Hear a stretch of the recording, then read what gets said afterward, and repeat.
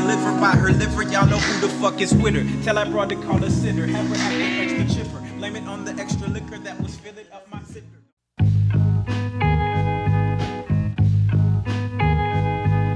My name is Thig, aka Thig Nat of The Physics. I never really wanted to be a musician growing up. Started out as a hobby, I think like junior, senior year in high school when me and Justo were friends, and he was into DJing a lot. So we would share CDs and tapes. Actually, it was mostly tapes back then. Justo came to school one day and he had like written this rap.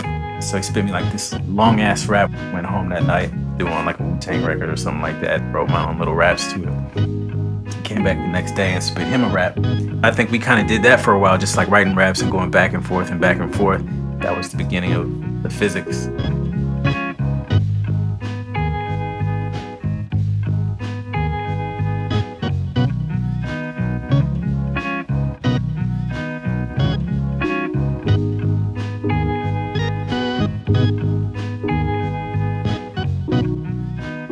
My name is Justin Vernon Hare, aka Justo from The Physics.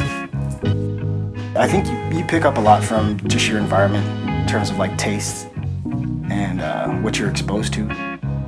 And it definitely affected me growing up in the South End and growing up around my family. It was a lot of hip hop being in that environment, so that's where the heavy rap influence played such a big part. And then going to O'Day, that was the first time I went to a school where there was like kids from all over the city, kids from different economic backgrounds, kids of different nationalities and ethnic backgrounds. Shine bright like a diamond. Hey, you were doing that, the 90s walk on that tape. I'm not into the 90s R&B.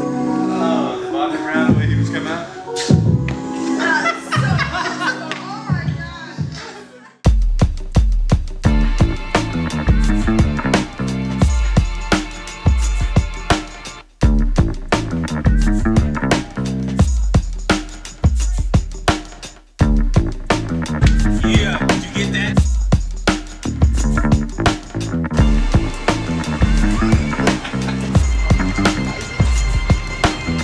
Like just walked off the table one day. I was sitting there, yeah, suicide. And then died? Suicide, straight suicide. Yeah, you saw it? Yeah, I was watching it. He had never walked off a table. You just watched ever. it happen? Yeah. Dude.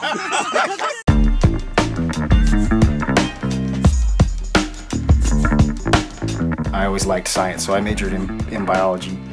So I pursued that to make money so we can put out Future Talk, so we can put out High Society and 3Ps and Love as a Business. It's amazing how many parallels there are to like making music and to creativity. I think people think of science and creative endeavors as being like these two separate worlds that never overlap. The way that we make music is kind of like a scientific experiment. So that's why I think the name The Physics is pretty appropriate, because in a science experiment, if you're trying to figure out some sort of answer, right? Basically throw a lot of different ideas and a lot of different ingredients into an experiment, and you kind of see what happens and you track your results. We're out here doing it. Just in the building. Big man in the building. You know, we're doing it rather sizable. You got any more? Yeah.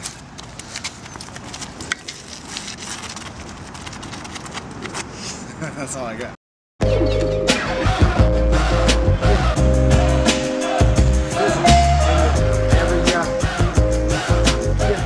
Now I have things that I'm passionate about that I wasn't even like 5 years ago, like photography. I probably do something photography related every single day. Got the desire to do more and to get better at it. So it's been like a snowball effect, and I've been doing it more and more ever since. You know, I mean, it sounds corny, but my friend or my influences, it's like hanging out with people and, you know, cracking jokes and having a good time and going on tour and experiencing the things that we've experienced influenced me. I would say that our music is personal music. The people that are speaking to you genuinely about themselves and about what they experience and about what they love. It's gonna make your head nod. You're gonna fuck with the beats. You're gonna wanna have a good time. It's not conscious hip hop, but it's hip hop that will make you think. Me and Thig, I think, approach music in the same way, where we never feel like we can't get better. We always feel like we can get better and we can improve.